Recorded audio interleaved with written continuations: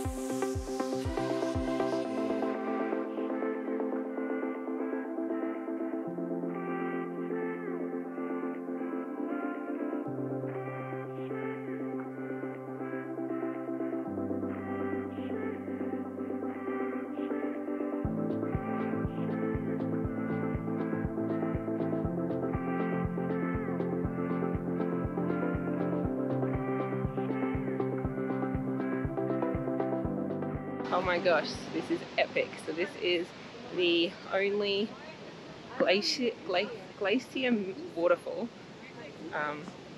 that is in a mountain that's accessible in Europe. It's pretty fantastic, actually. Yeah, so anyway, so we did number 1 and 2 after going the gate, caught the elevator up, then did numbers 6 to 10, ducked to number 5, and now working our way down the stairs to do numbers 4 and 3, I think it is. They're all different lookout points. So the research I did about this said that you're best to make your way all the way to the top and work your way down, and I think that's a good piece of advice as well. So thanks to, I can't remember what blog I was reading that did that, but yeah, absolutely stunning and so worth the price for the entry, because it's one of those moments that you don't get every day.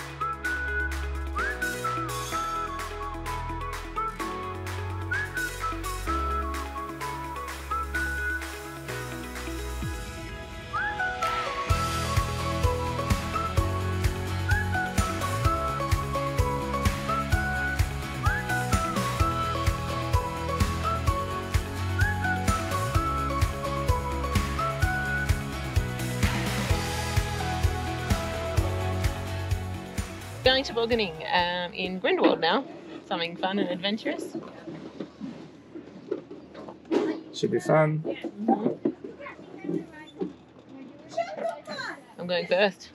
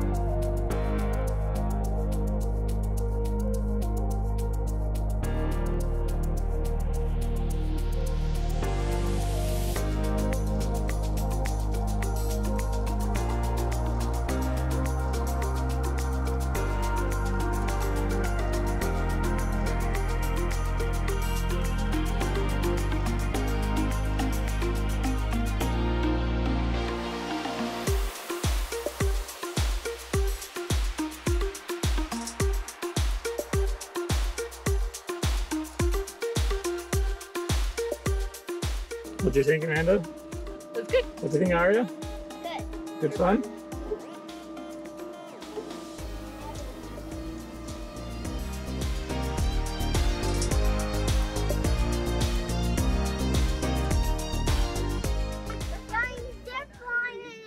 Where are we? Is You might ziplining can tuck it where? down beside you.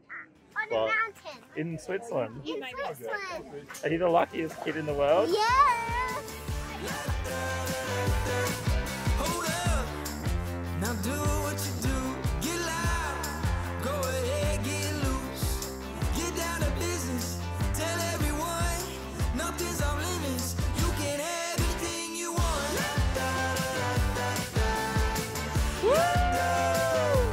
Anything you want. You're flying down the forest! Tell everyone you can have anything you want.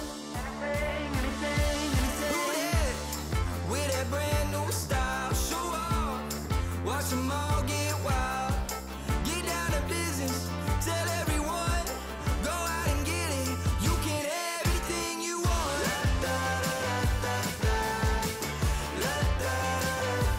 Anything you want. Tell everyone you can have anything you want. Is that fun? Tell me about it, quick.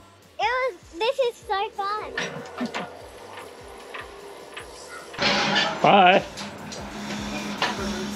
Can have anything you want with that brand new style. Watch them all get wild. Now do what you do. If you want. Yeah. Fun?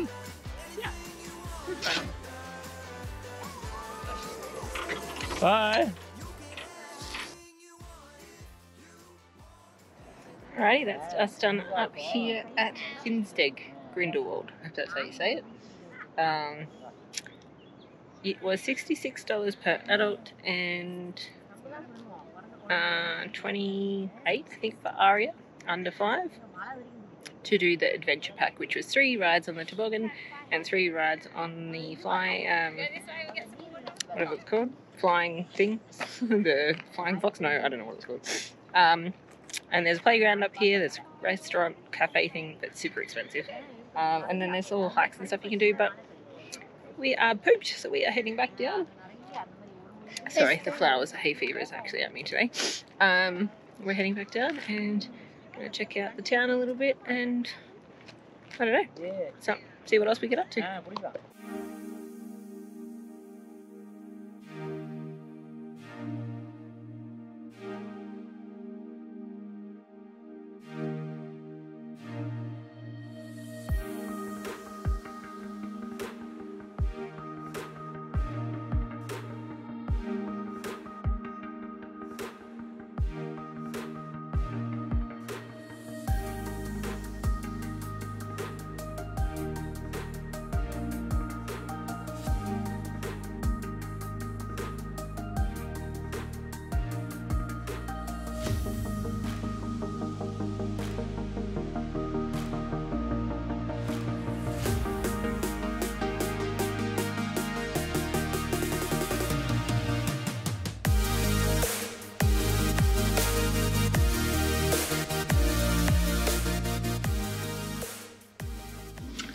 To sum up our day, we have driven back to Interlaken and checked out Brienz Lake. It is absolutely stunningly blue. Oh my gosh, so beautiful. I don't think I've ever seen a lake so blue before. Gosh, and I so wish we could have stayed in this area. It was just so expensive. It was going to be like a cheap house. It was going to be like not very good. It's going to be close to like $4,000 for 4 nights. Like, that's just crazy. So yeah, I really wish we could have stayed here. It's definitely, again, a come back to again list and spend more time here. Hopefully we can get like a cheaper rate somehow or somewhere, or different, I don't know, maybe different time of year or something. There's a festival going on, so maybe that's caused like the prices being high for this particular time.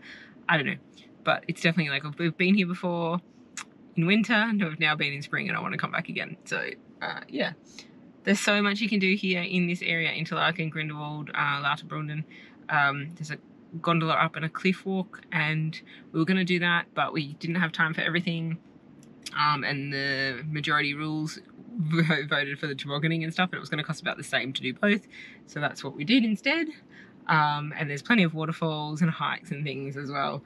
There's castles, there's so much. I had so much flagged because we were going to try and come and stay here and spend like 4 or so days here to do, but yeah, just couldn't justify that price for that accommodation. So I'll keep them flagged for next time.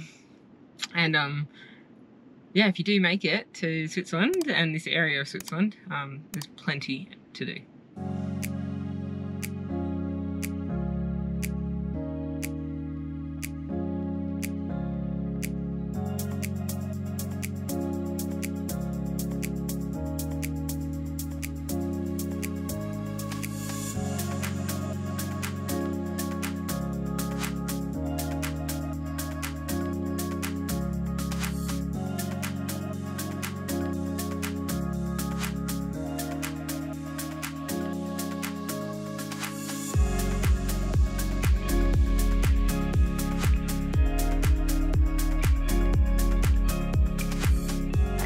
Good morning. Do you want to say good morning, Aria?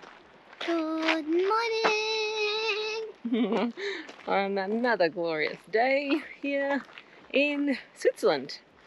So we have packed up from our beautiful chalet that we were in, because we did a week there and our time was up, and we are actually heading to France. So we do have a change of plans. We were going to go towards Lauterbrunnen and all that, but I said earlier that it was way too expensive, so we're... Yeah, I saw... Sorry, beautiful blue lake down there. We drove past earlier. What was I saying? Oh yeah, so it was too expensive, so we've decided to go just cross into the French border and head there for the next 4 or 5 nights, and do a bit of the French Alps in the area. Hopefully get some better value for money. Yes. Well, the place we stayed at was absolutely amazing and stunning and loved it, but it was very expensive. So yeah, we just did, that was the end of Switzerland, kind of our one stay in Switzerland. But yeah, so anyway, so we're heading that way, and we have stopped along the way for a hike, because we had to check out at 10 and can't check in until 4. So we've got a few hours to fill during the day, and there was a nice hike along the way, so that's what we're doing. It's called Gorges Du Dailley, or Dailley. That's my obviously Australian take on the French Swiss name. But yeah, it was a bit hard to find. We had to actually go to there's a special designated car park near the village. So if you put in Hotel Balance, like if you search that name and then look again in the area of Hotel Balance, if you go to there, you'll see a car park. And there's signs that say car park for Gorges Du Dailley. So that's where you park, and then you've got to walk through the village, pretty much to the upper side, and then through to a path. And then you finally find it. Yeah, it was a bit confusing, but that's okay, we made it. The Caderos didn't make it, they ended up elsewhere. So that was pretty funny, because they were going to the gorge itself, written on maps. So I had luckily found a bit of information on the website that was listed on Google to how to find it. So yeah, anywho, I'll stop yakking and we'll get this hike underway.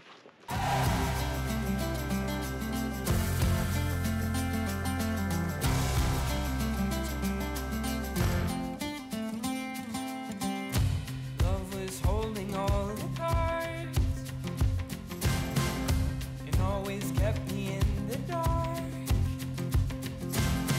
I never thought I could shake this heartache until I saw your light, and it's got me feeling like life is good, yeah.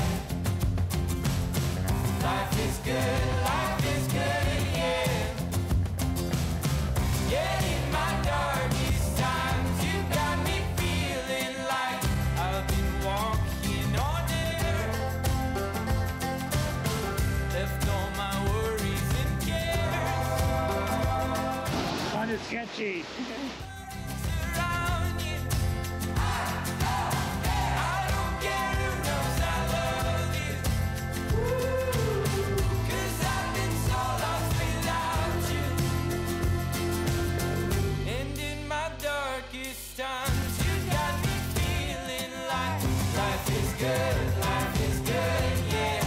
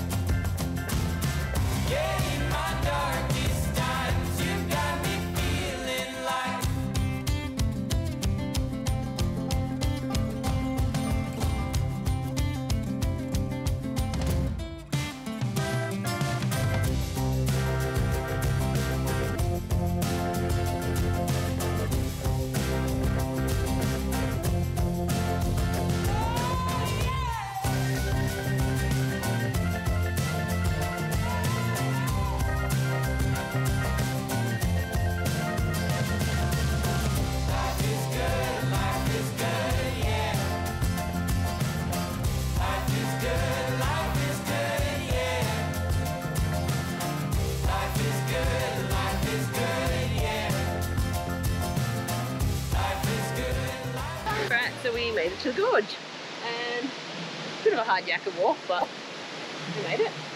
And then we decided we wanted to go down and follow this other track down. So when you get to like a V, so a V goes up and then to the stairs and down, crosses over. So I think you can keep going up and along and like walk more of the cliff on the other side.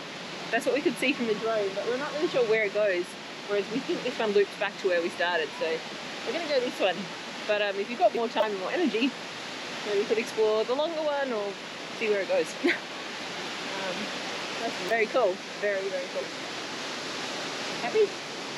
Yeah, it's cool. You take any photos? I did take one. I don't know if it'll work or not. It's not the best composition. Oh, okay, fair enough. It's a very difficult composition place. Especially with the sun on one, yeah. So we'll See how it goes. See how it goes.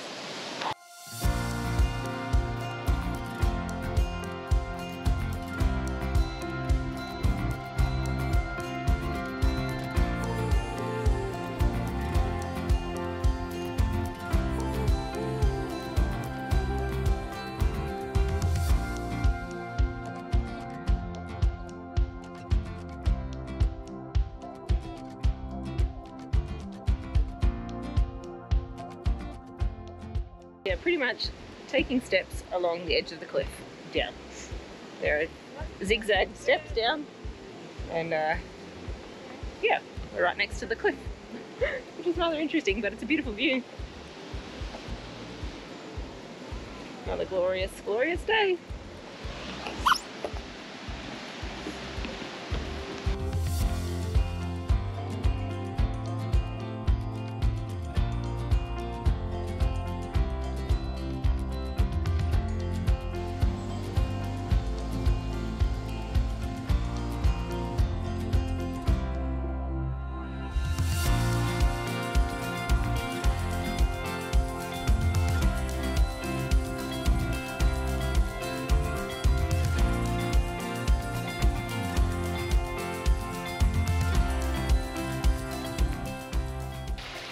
This is glacial water. It tastes like melted ice. It's so funny how it tastes different. That is so refreshing.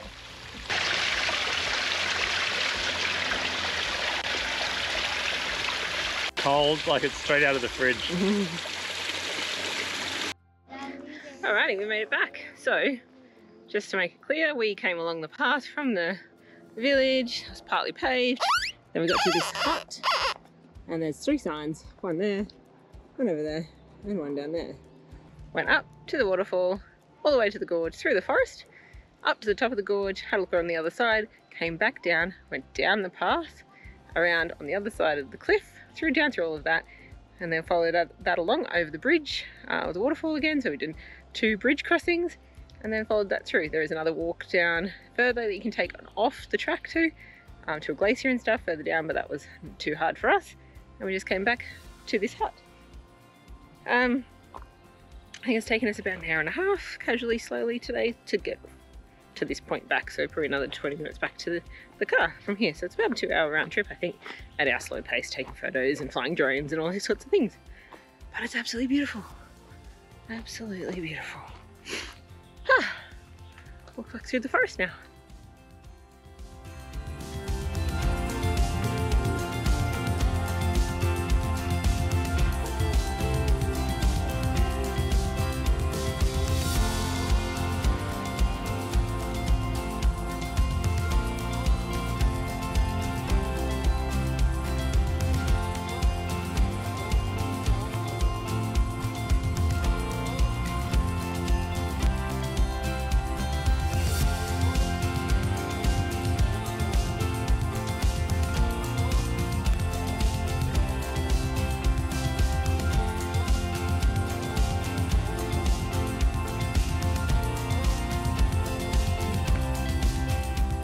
There you go, we just crossed into France, and the border patrol was actually there and Yeah.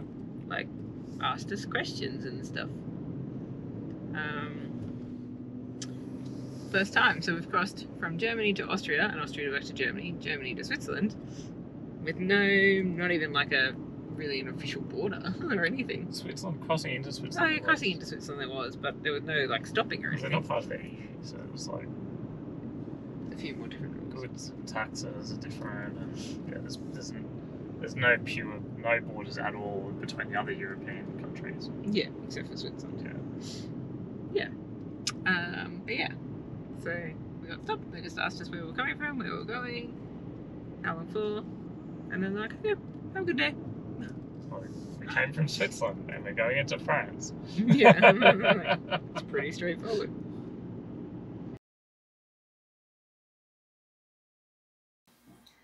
As you saw, we just drove into France, which means Switzerland is over.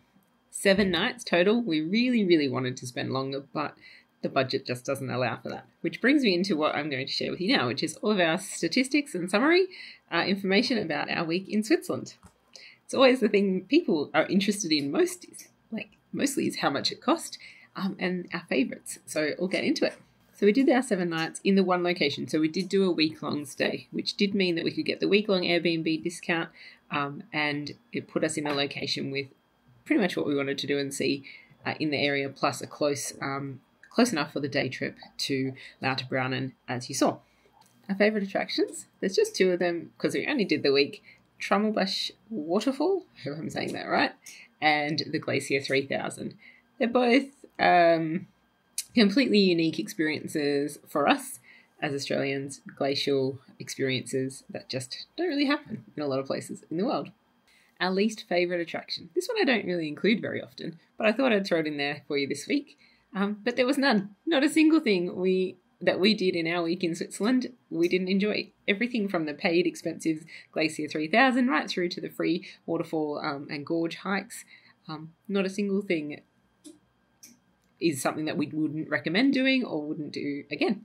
So we have some budget tips for you because, as I said, Switzerland is expensive.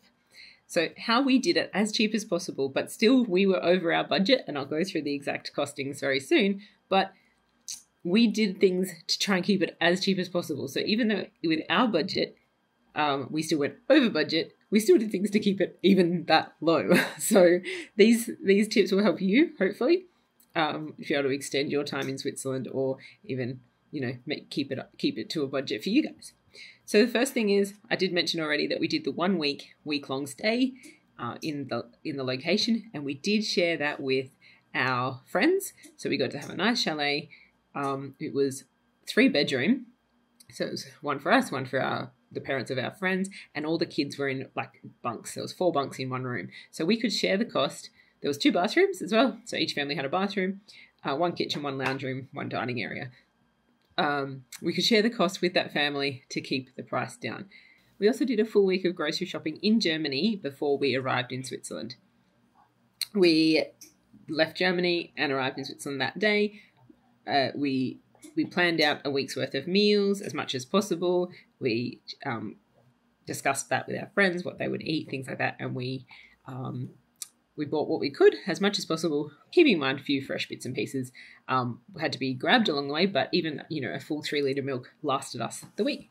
So it was great. That did actually keep the cost down. Believe it or not, the groceries are more expensive in Switzerland. We also had a kitchen, which meant we could do our groceries and cook for ourselves rather than eating out all the time. We could make lunches, pack them and take them with us, that kind of thing, which did keep the budget down. Again, we had our own car, and it was a long-term car rental that we were doing, which had a cheap daily rate. It meant we didn't have to pay for public transport. We could stay out that little bit from the main tourist area and drive ourselves there, which meant we didn't have to stay in the main area at a higher price, and we could go and take ourselves to the free waterfall hikes and things like that as well, which worked out really good. I already mentioned as well earlier the Lauterbrunnen and Grindelwald Interlaken area. It is one of the main tourist areas.